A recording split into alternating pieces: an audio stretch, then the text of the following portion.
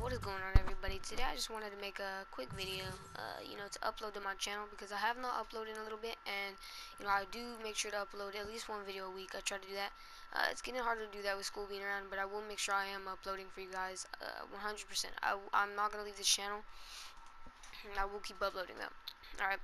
So basically, as you saw from the title, this video is my reasonings for why I have belief for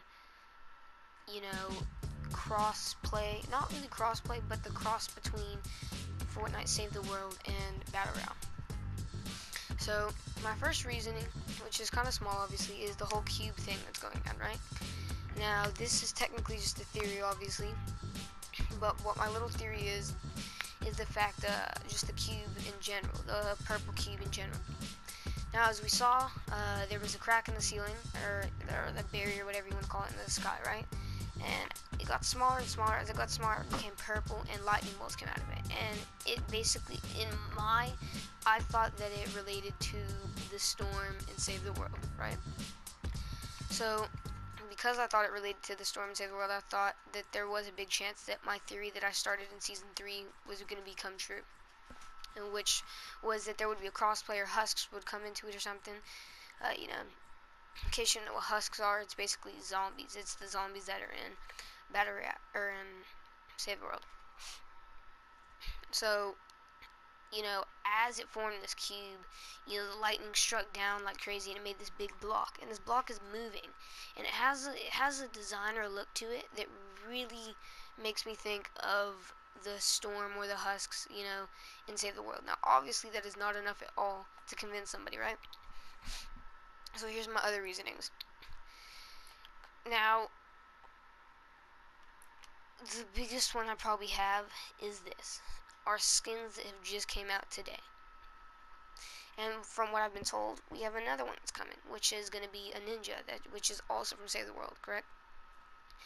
Now, as you see, she's not from Save the World, but this guy right here, Backbone, he is a character from Save the World. He is a character from Save the World. Now here's another thing. This glider is not a Save the World glider, but if you look real close to it, it says Plankerton right there, correct? If you look close to his back, it also said Plankerton. The Cyclone is Plankerton, right? Okay, let me go ahead and select game mode. I'm going to switch to Save the World to show you this real quick. So let's go to Save the World. See, and if you look up over there on the top left, you can see like the purple lightning or whatever, That's what I was talking about, the relevance, or the similarities that it made me think of. So, if we look here, we can find the character. Let me go ahead and show you him real quick. So, right here, you can see him. His name is Steel Wool Side, or whatever. That's him right there, obviously, right? Here's the thing. It said Plankerton, and right there, boom, Plankerton. Plankerton is a part of the map, or the world, whatever that you want to call it, that is in Save the World. Okay, now that's probably the biggest piece of evidence I have. Now, another good piece of evidence I have is, there's this guy. I would include his name if I could recall his name, but I can't at the moment, so I apologize for that. But he's been leaking things for a while now. I think I first heard of his leaks when Bright Gunner, before Bright Gunner came out. He was leaking Bright Gunner, And so, I was told by him at the end of Season 3 that Save the World would become free at some point, either the end of Season 5 or the beginning of Season 6. Now, I think that it will happen at maybe beginning Season 6. I think it will happen beginning Season 6. But I do believe that there will be a crossover between the two game modes, between Save the World and Battle Royale. It just makes a lot of sense, really. But those are my pieces of evidence. It's just, I really feel as if them throwing in the Save the World skins at the end of the season, them throwing in this purple cube that reminds a lot of people of the storm, them having the purple lightning bolts, just all of this really, I feel like ties up Save the World, and I feel like they'll have them cross over or something, and then Save the World will become free, okay? So, I've been thinking of this since the end of Season 3. When the crack came in the sky, I was telling my friends about this. I was like, this is crazy theory, but what if this happened? Now we're coming to the end of the season, and, my entire theory might be correct. But, I don't know. We'll find out here in a little bit. Depends how old this video is by the time you're watching it. I might be correct, I might not. We'll find out. Alright, that's the end of this video. I thank you guys for watching. Make sure to like, subscribe. Go ahead and turn on those post notifications. I do live streams over the weekends.